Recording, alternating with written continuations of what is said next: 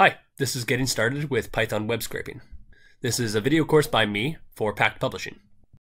My name's Charles Clayton. I'm a recent electrical engineering graduate, working as an FPGA and ASIC consultant, and I'm a part-time full-stack developer. I love collecting and analyzing and visualizing data, as well as automating tasks, so web scraping's always been up my alley.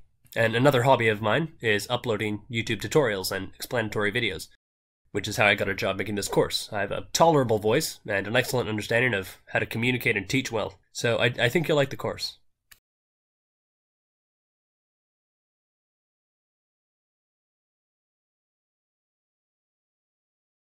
Alright, so what do? This course basically does a thorough introduction into learning how to web scrape.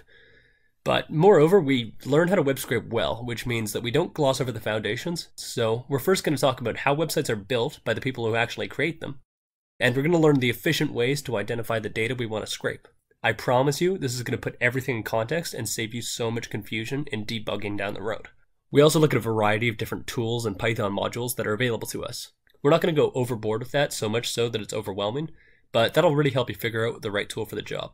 Then we're going to do more than a couple practical examples, with me working out how to scrape a website, like what to look for and how to debug and construct your queries.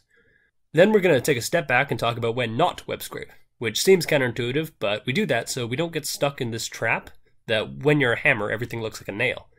This actually does make us better web scrapers, and it means that we're not reinventing the wheel when there are alternative methods that are available to us. Okay, so prerequisites. I've worked hard to make this course accessible to people of different backgrounds, but first of all, you should have a pretty good grasp on programming. You don't have to be a rock star, but I assume you know what variables are, what methods are, what loops are, what exceptions are, and all that sort of stuff. It's better still if you have Python installed and you know how to use pip and everything.